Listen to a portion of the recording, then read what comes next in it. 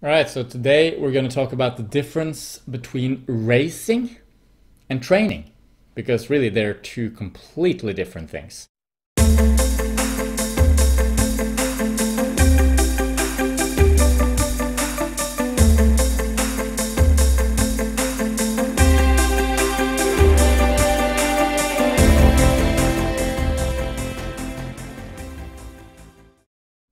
All right, so the simplest way to define training and racing is as follows. Training is what we do in order to produce a training effect, okay? It's what we do to produce adaptations within the body. Racing is all about performance. It's just about, running as fast as possible for the given distance. It's just producing the best performance.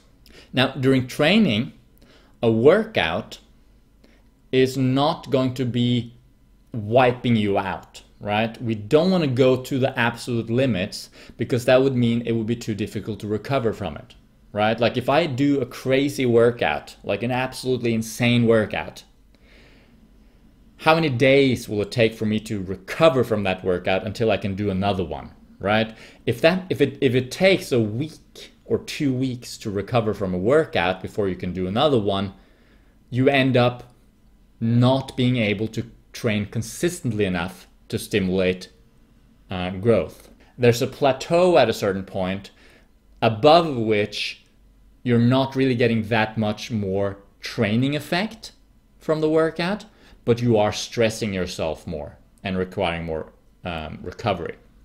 So training is all about basically just trickling in little by little, chipping away at your fitness, slowly but surely building it with consistency over time, right? There's a saying that's something like one killer workout, is nothing compared to 10 mediocre workouts over, a month or something like that, right? So it's all about doing consistent work over time, cushioned with easy runs in between, recovery runs, all kinds of things like that.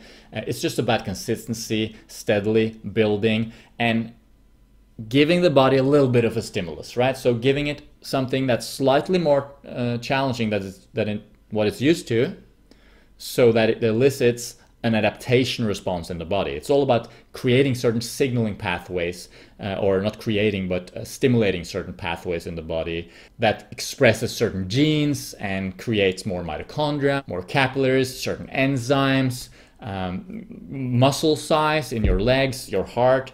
All those different adaptations are a result of you just stimulating it through training, little by little, always going little bit over the top, but not too much, right? So when you were doing an interval session, VO2 max, for example, a human being can stay at like VO2 max for about 8, 9, 10 minutes maybe.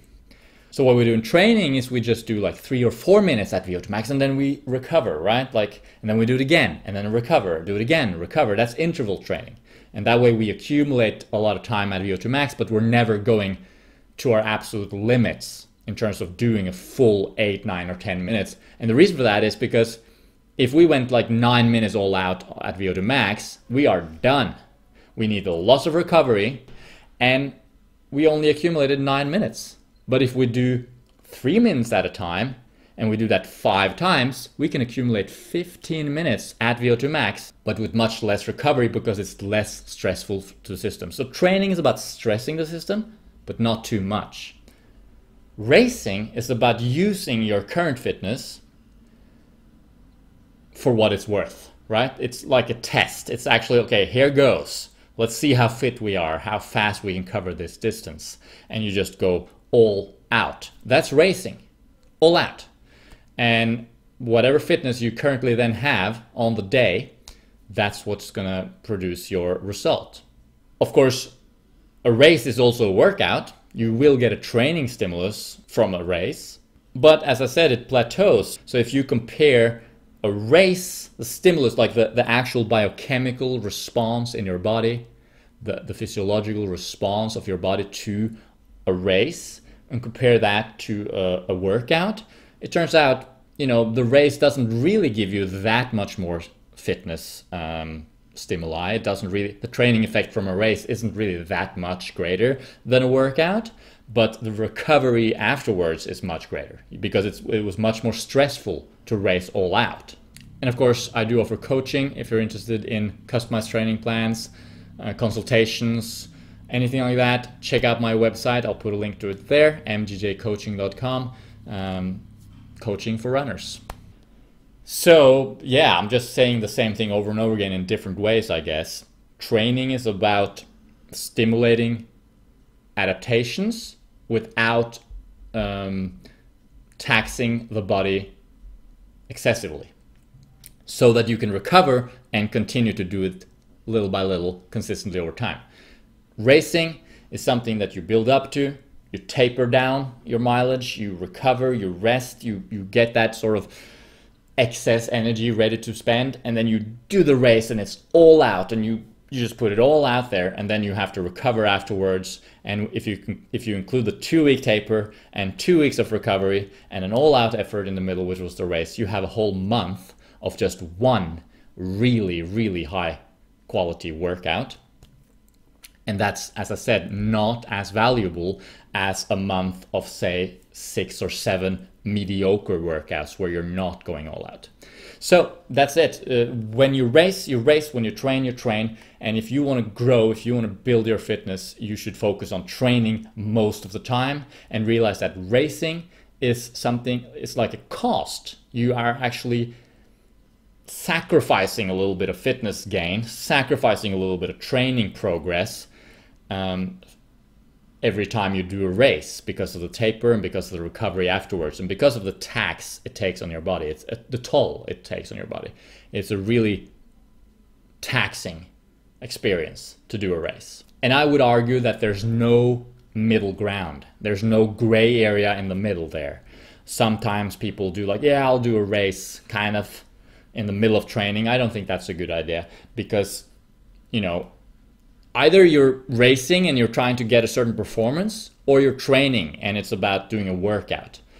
And in a race setting, there's no in between there. If you don't go all out because you're trying to do it as a training run, then it's not a race. You're not going to get the top performance. And if you're doing it as a workout and it's part of your training, then it shouldn't be too stressful, because that would compromise the overall training progress.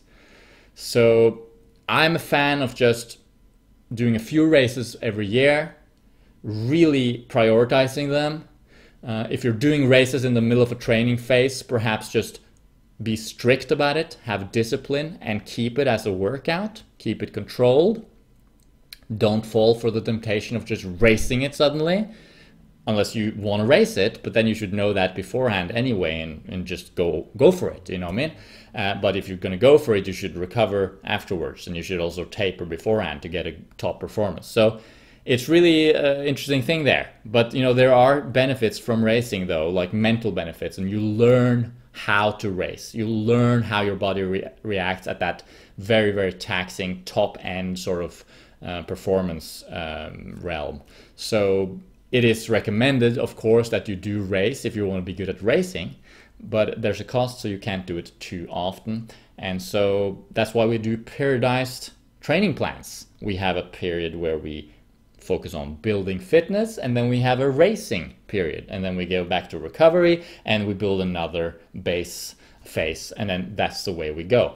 Most people will have 2 or even possibly 3 macro cycles in a year where they're focusing on one race perhaps, but there's a lot of different ways to do it. I do offer training plans, as I've mentioned before, and the link is in the description. So if you're interested in a periodized training plan, perhaps for one race or even a whole year, I do offer those. We can talk on Skype and we try and create a training plan that fits your history and your goals, and build you up to a key race so that you're ready to perform your best on race day. That's it. Hope you're having an awesome day. Hope your running is going well. If you have any questions for me, you can send me a message at our Facebook page, The Long Trail or MGJ Coaching. And you can also go on mgjcoaching.com and send me a message there. Thanks for watching. Bye.